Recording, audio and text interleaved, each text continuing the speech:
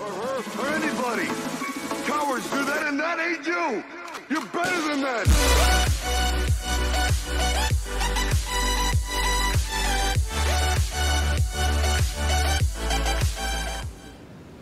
Hey guys, Ninja Dilly here, back with another BO3 video, and this time we're going to be doing my 7th flawless on the map Havoc. And also guys, after the flawless, I'm going to be showing you what I got out of the newest triple play. I'm not too happy with it.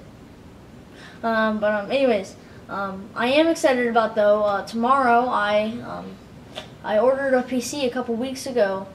And it's gonna be here tomorrow at my front door. So yay! I also got a monitor with it as well. I'm mostly getting it for editing. It's not exactly a gaming PC, but it's pretty powerful actually. It has 16 gigs of RAM. It has an Intel i7 quad core processor. I think that's what it's called, but it has a really good processor, a lot of RAM, and yeah, I'm using it mostly for editing, but it can game pretty well too, so I'm going to try a few games on there. Maybe PUBG, also known as PlayerUnknown Battlegrounds, and others. So hope you guys enjoy, and let's get to it. So guys, here we are on the flawless, my 7th flawless on Havoc, with care package, Cerberus, and Wraith as my score streaks. Razorback with grip and rapid fire for my primary, Black Cell as my secondary, and Ripper as my specialist. Black Ops, liquidate. And also guys, after the flawless, as I told you in the other video part, I'm going to be checking out what I got in the supply drop for the ranged weapon bribe from the triple play. So I'll see you there, and hope you guys enjoy this flawless.